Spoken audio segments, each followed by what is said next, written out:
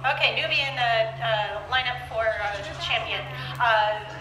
Again, not trying to mince too many words, but I'm going to go right to the senior doe, or the senior yearling, and use her as our champion today. Just, I think, the best combination of the three categories of the scorecard that we see in her compared to the rest of the animals out here eligible for the champion or reserve champion status.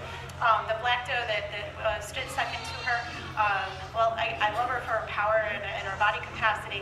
I think she gives a few more points in terms of stature, in terms of general appearance, to the doe that stands directly behind her, who I'm going to use as our reserve champion today. Just a lovely head on this doe, and kind of the length of body that I think I know is